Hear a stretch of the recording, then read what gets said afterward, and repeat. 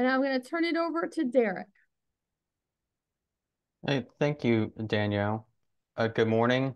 My name is Derek Diaz. I'm an attorney at the Federal Trade Commission at its regional office in Cleveland, and I'd like to thank you for inviting me to take part in your meeting this morning and to allow me to talk to you about cryptocurrency and some scams that we've been seeing at the Commission relating to cryptocurrency and things that people can do to avoid finding themselves being affected by those type of scams. So before I get started, let me tell you a little bit about the Federal Trade Commission. You may have heard of it before, but maybe not know exactly what the mission of the Federal Trade Commission is. And the Federal Trade Commission, the FTC, is a federal agency that's been around for over 100 years. It was created in 1914. And the mission of the Federal Trade Commission, as established in the Federal Trade Commission Act, is to uh, police unfair and deceptive acts or practices that occur in the marketplace. So our goal is to protect consumers and free and fair markets, and we do that through consumer initiatives, and we do that through bringing enforcement actions against fraudsters and scammers. We also have a large section that is devoted to combating what's called monopolistic practices. So, companies that get too big and can apply monopoly power to a marketplace and then increase consumer costs. Well, that's an unfair or anti-competitive trade practice, and that's one of the things that the Federal Trade Commission is charged with enforcing and uh, prohibiting under federal law. So one of the things that we deal with at the Federal Trade Commission is are scams related to cryptocurrency. And we have a consumer database where consumers can report information that they know about scams or frauds. And many of the consumer complaints that we get involve cryptocurrency. Um, as of the past few years. And so this presentation is kind of like a summary of the different things that we see and the different trends that we find uh, in our complaints and in the work that we do for consumers. Let's see. All right, so what is cryptocurrency? Well, it's different than cash that you might carry around in your wallet, and it's different than like a credit card that you might use to purchase um, things online or in a store. It's a form of digital currency that only exists electronically. In other words, it exists in the cloud somewhere, and it consists of like a lot of numbers and uh, digits that show different transactions and who owns what or who traded what sort of Bitcoin with somebody else. And there's no like physical like representation of something like Bitcoin. Bitcoin's probably the most popular cryptocurrency out there. There's no like green paper dollar bill that you have, for instance, with the US dollar or even a coin or something like that. There's not a real coin. It's all a series of data, like I said, that exists in the cloud. And Bitcoin is actually not the first type of um, monetary system that uses kind of a decentralized means of paying um, in a way directly between people. The first type is basically like paper money, and paper money allows you to exchange the value of goods or services with another person. And the paper currency, it's basically like un untraceable, more or less. So, you know, if you hand somebody a $20 bill to buy something, then there's typically no record that that $20 bill was involved with that transaction. So, cryptocurrency has some of those kind of characteristics, but are different. And so one of the main things with cryptocurrency is that you don't need like a third party, like a bank or a credit card company to be involved to handle the transaction.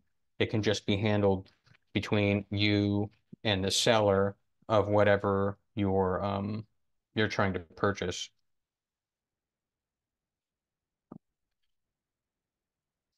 Now, unlike with cryptocurrency, if you're buying something with a credit card, um, or with a debit card or buying it online in general, there's usually like some sort of third party that's involved, whether it's a bank or a credit card company. And then when you get a third party involved, there can be like a kind of a trail or a record of who was involved and who handled the transaction. So, what are the types of cryptocurrency that are out there? You've probably heard of Bitcoin. That's the most popular one. This chart is showing you the most popular, the 15 most popular types of cryptocurrency that are out there as of a little while ago. Some of the other ones that are out there are known as like Ether, Dogecoin, XRP, Stellar, Polkadot, and etc. So this chart just kind of gives you a general idea of um, the different types of cryptocurrency that are out there. Now, how is cryptocurrency different than the US dollars that you carry around in your wallet or that you bring to the bank to be deposited? Well, first of all, cryptocurrency accounts are not backed up by the government. So, for instance, if you go to the bank and you deposit $100, then under federal law, um, your $100 is protected as long as you don't have a certain amount in your bank account or more than a certain amount in your bank account, usually like $250,000. So if you have less than that amount, then if the bank goes out of business or somehow loses your money or something like that, then in theory, your money that you have in the bank is protected and backed up by the US government. Cryptocurrency isn't like that.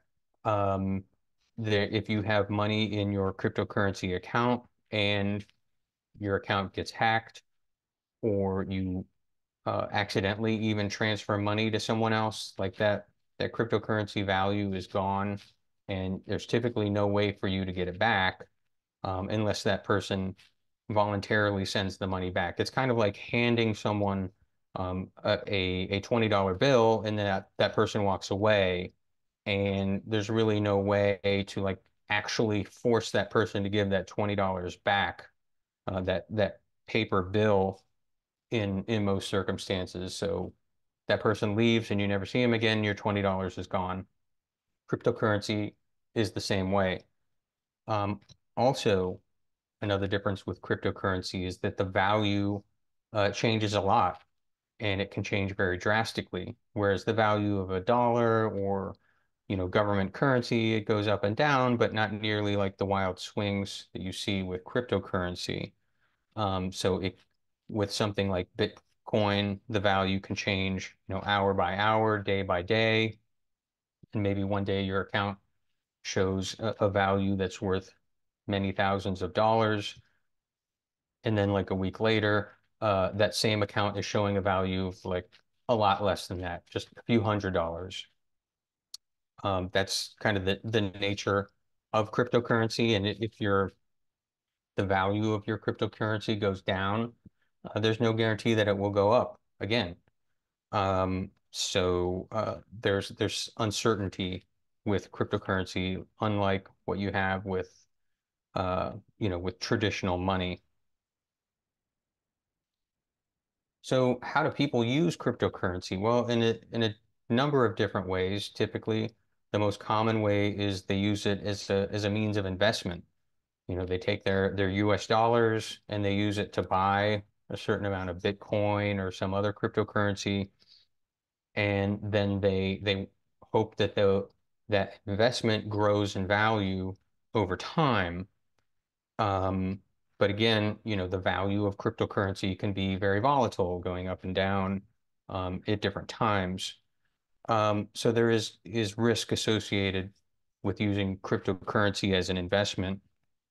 Um, but some people get lucky, and a lot of money can be made if you make the right investment decisions with cryptocurrency. Bitcoin and other cryptocurrency can also be used to make like quick payments. There are certain websites that you can go to that allow you to pay in various ways, and those ways might include Bitcoin. So if a seller offers you a variety of ways to pay, credit card, debit card, PayPal, they might also include Bitcoin. So it's kind of a way to use um, a payment system on the internet. So um, another reason why people use cryptocurrency is because they believe that it creates some sort of anonymity that they might want for purposes of their individual transaction. Maybe they're buying something or selling something that they don't necessarily want their name attached to. Um, then one way to kind of create some distance between the identity of the buyer and seller and the transaction is to use cryptocurrency. And another reason that people use cryptocurrency is to avoid transaction fees that regular banks or credit card companies might charge. Typically, a cryptocurrency transaction would just happen between the buyer and the seller, and you wouldn't need that third party to carry out the exchange.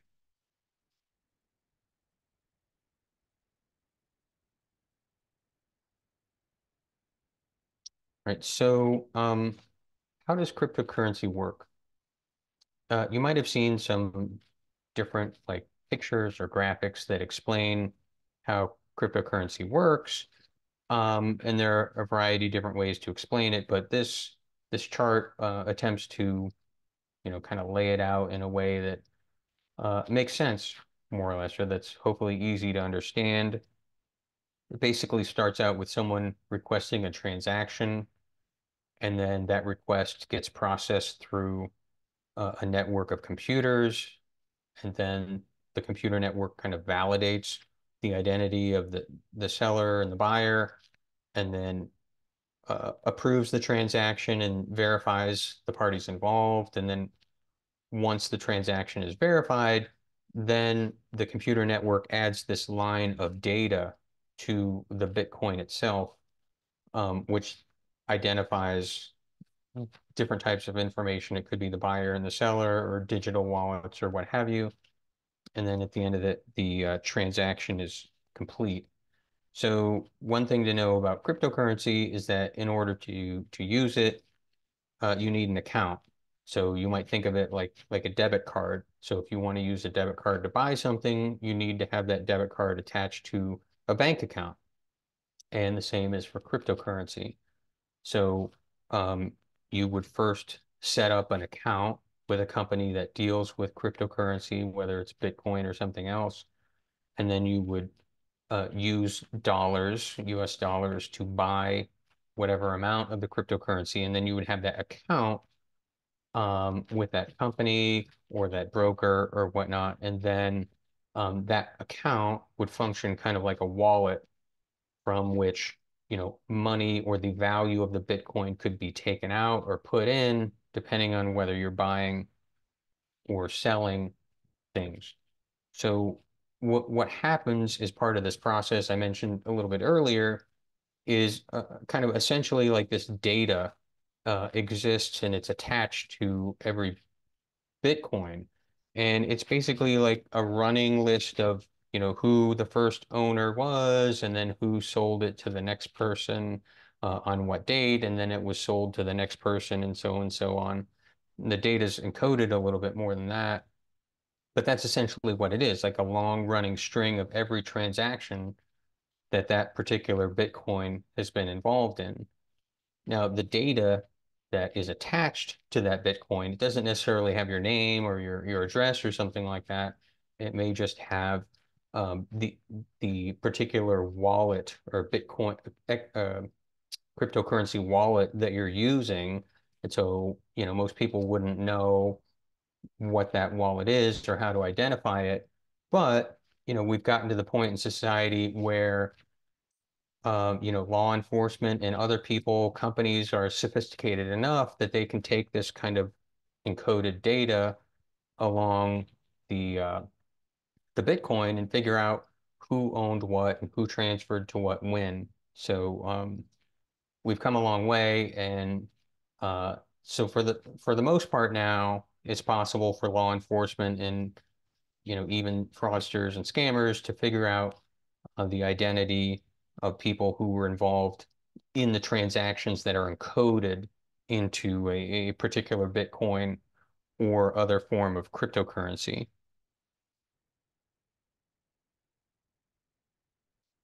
So uh, you probably heard with Bitcoin and other cryptocurrency, it's referred to as a blockchain.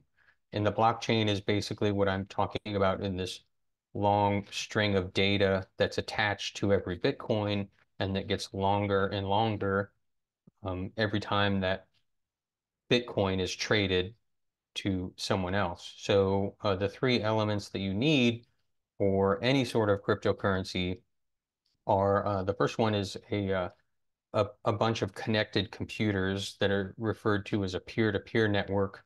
These computers are like cooperating um, on the same means to accomplish a particular goal, and then the computers have an agreement about how they're going to process certain data and how certain data will appear and what that data will mean to that group of computers. And then that data is shared in the blockchain among all of those computers on the blockchain.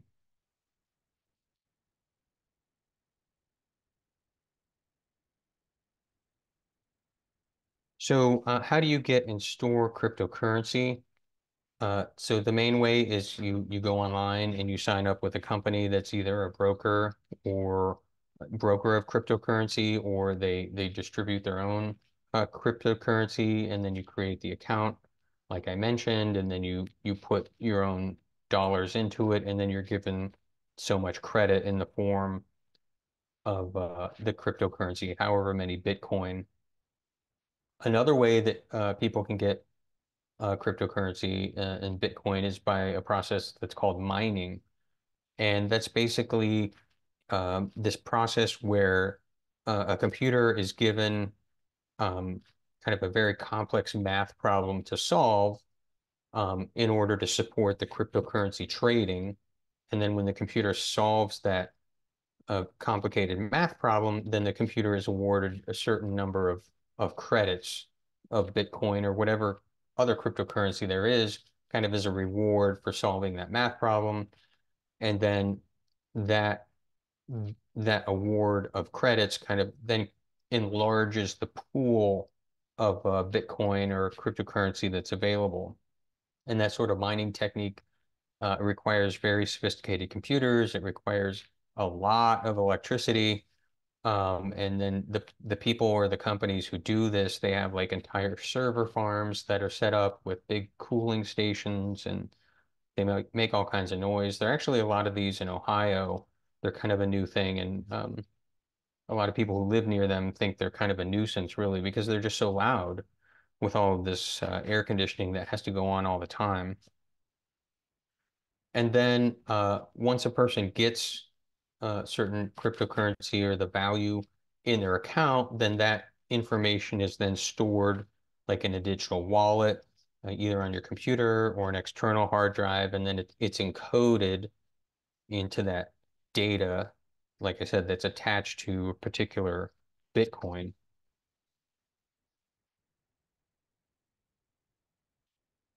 Um, and how do you pay with cryptocurrency? Well, like I mentioned, you pay online.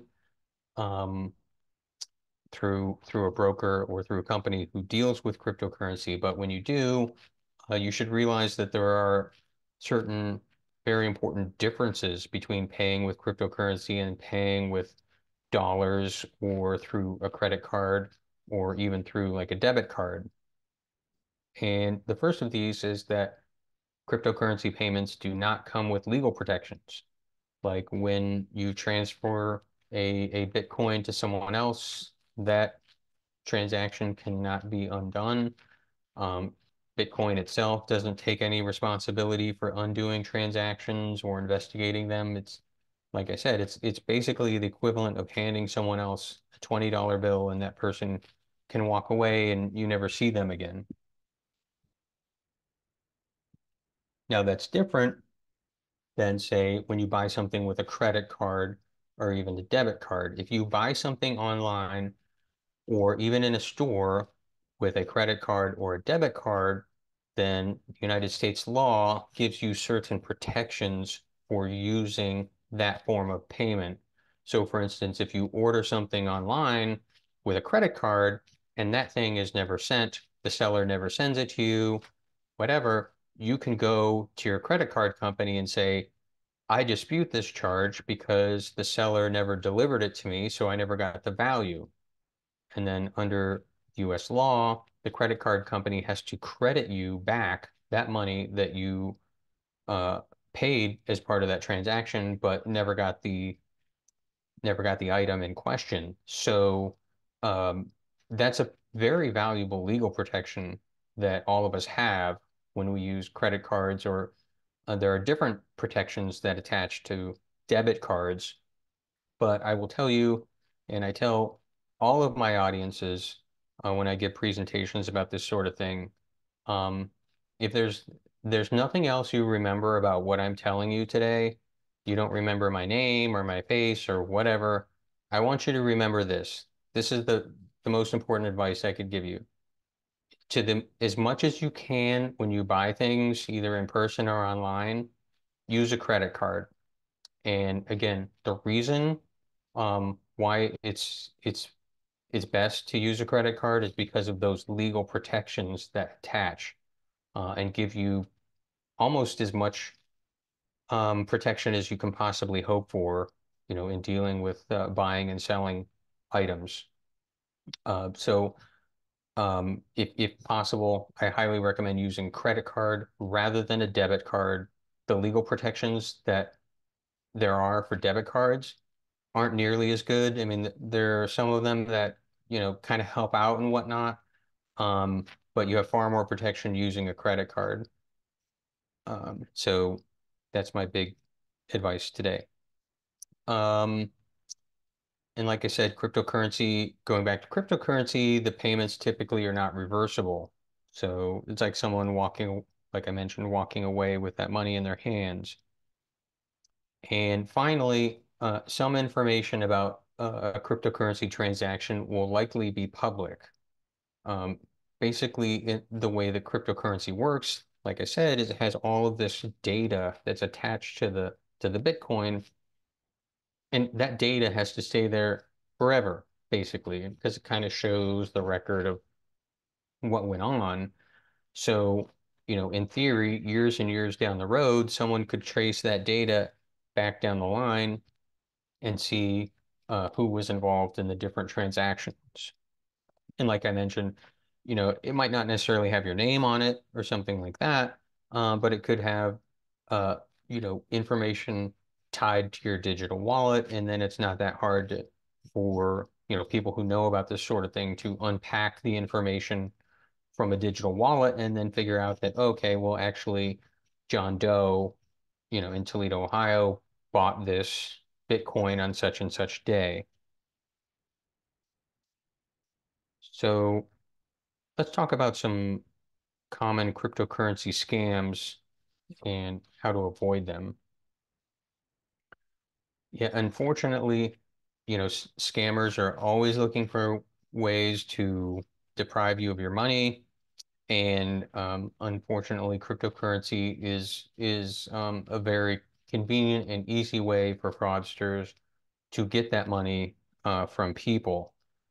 So one of the big things to know about identifying fraudsters and scammers with cryptocurrency is that they often require you to pay by cryptocurrency. So if you're dealing with a seller or a buyer that requires you to use cryptocurrency, that's a pretty big red flag that, maybe this person or this business is really not on the up and up, and they're just looking to take my Bitcoin. So, like I mentioned, there are plenty of reputable businesses out there that offer you the option of using cryptocurrency as one way among a variety of different ways to buy something, whether it's eBay or whatnot. But, eBay doesn't require you to use cryptocurrency. And if the only way to buy something on eBay were through cryptocurrency, that might be a pretty big sign that it is not a legitimate business. And those same ideas apply to a company. If you're looking to do business with a company and they require you to pay through like gift cards. I mean, that's another common tactic that fraudsters use, to get money and basically make it untraceable, is to require people to pay in gift cards, um, and then that value is transferred, and then 10 seconds after the transfer is complete, the gift card value is gone and you'll never see it again and it can't be undone. Um, a similar type of idea applies if a company requires you to pay, by wire transfer. Like very few transactions in the world have to be um, processed through wire transfer, and if they do, it's typically like you got to go to a bank physically and make it happen. But if a bank is requiring you to, or excuse me, if a company is requiring you to use a wire transfer, that's a red flag, that the company is probably not legitimate. So let's talk about some of the more common types of cryptocurrency scams that are out there. The main one are investment scams, and these are where scammers more or less guarantee that you'll make money, certain amount of money, a lot of money. They can promise like big payouts with guaranteed returns or whatnot, or free money. And they typically make these claims without like a lot of details or explanation about how this is going to happen. Um, some of the companies will say, "Hey, we want to help you invest your money, and you can do that. You can invest in cryptocurrency, and we'll help manage your cryptocurrency account or portfolio." And what they do then is then you don't really have easy access to that account. Instead, anytime you want to deal with the account, they charge you kind of like a hefty fee. And so their services really aren't that valuable. But what they're doing is they're charging you these hefty fees every time something goes on, in your cryptocurrency account. So that's a type of scam out there.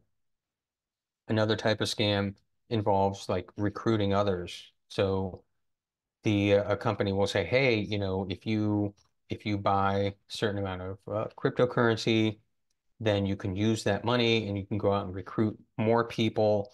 And then the more people you recruit, the more cryptocurrency you earn. And in the end, that ends up being some sort of like Ponzi scheme, and you can never get the value out of that. Basically, if a company is telling you like, there's a guaranteed rate of return on something, like it's probably not true. Like the only type of close to guaranteed things that are out there, they're not cryptocurrency. It's maybe like a certificate of deposit that you can get at your local bank or something like that. But anything short of that, there's really no guarantee for any investment. And sort of like big payouts, oh, double your money in 3 to 6 months or something like that. If it sounds too good to be true, it probably is. And then, one thing about these scammers, like I mentioned, is they typically don't give a lot of details about how their investments work or whatnot. So if you're dealing with a legitimate company or a legitimate investor, a legitimate financial advisor, then they typically are very willing to talk to you and share their information about their investment strategies and how everything works. So you get a better idea that way. Some other type of cryptocurrency scams that we see a lot involve romance scams.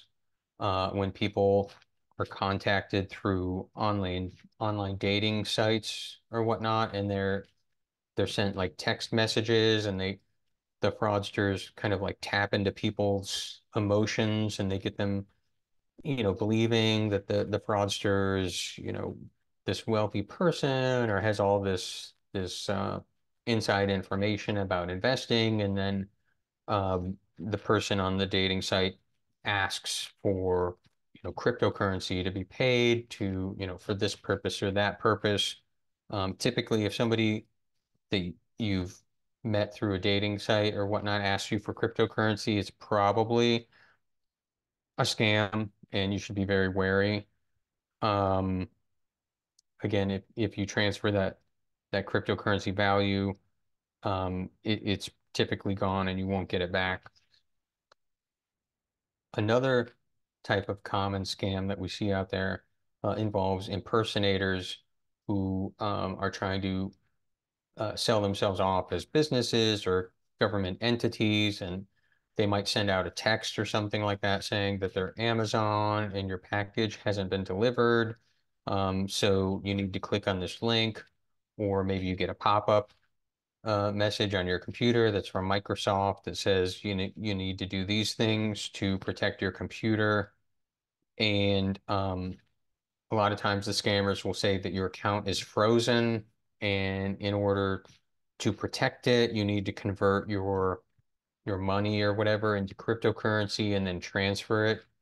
And then when you transfer it, you're unknowingly transferring it into the to the scammer's cryptocurrency wallet, and then it's gone forever. And there are actually some cryptocurrency ATMs out there. Like you could go and you could put US dollars in them, and then the ATM will give you like a sheet of paper or something that shows the value of the Bitcoin or whatever cryptocurrency that you just bought with your US dollars. But, if the money, went to a scam or something like that, then your paper's useless at that point. And there are also QR codes. Um, some scammers will send QR codes and say, "Hey, send your cryptocurrency to such and such digital wallet that way." There are also fraudsters out there that do job scams, and these typically involve listing like fake jobs on websites, or where they say, hey, interested in hiring you for this position, but first you need to pay us this money to accomplish whatever X, Y, and Z. Um, and if you're being recruited for a job where they require you to pay money up front, it's probably a scam. There are also fake job postings that involve trying to recruit like cryptocurrency investors or to sell cryptocurrency, and then they require people to buy a certain amount of cryptocurrency up front, and then that money goes away. And uh, the final type of kind of common cryptocurrency scam that we see out there involves blackmail, where fraudsters will email or text someone and say, "Hey, I have some embarrassing or compromising information about you, photos, some videos or something, and unless you pay me, 100 Bitcoin, I'm going to release them in the public or put them on social media." So that type of conduct is a crime. It's criminal extortion.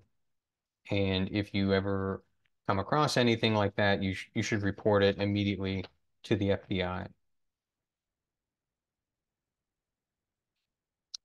So if you do come across things that look like scams, cryptocurrency scams, various different frauds, um, we encourage people to report them to our agency, where we compile this information in a national database, and we can take action based on those reports.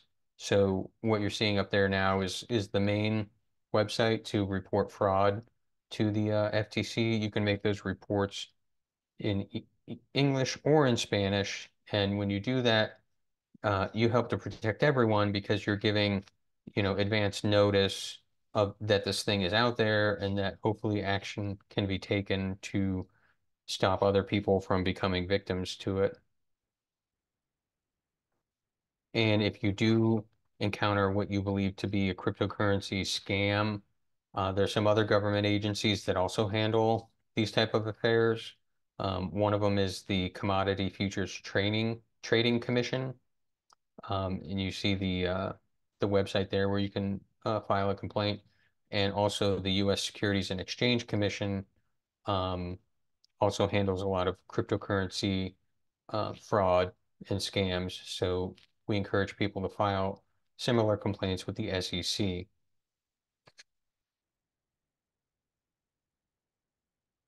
And if you're interested in learning more about cryptocurrency and scams and frauds that are out there, you can see the uh, the website that we have set up with that information on it.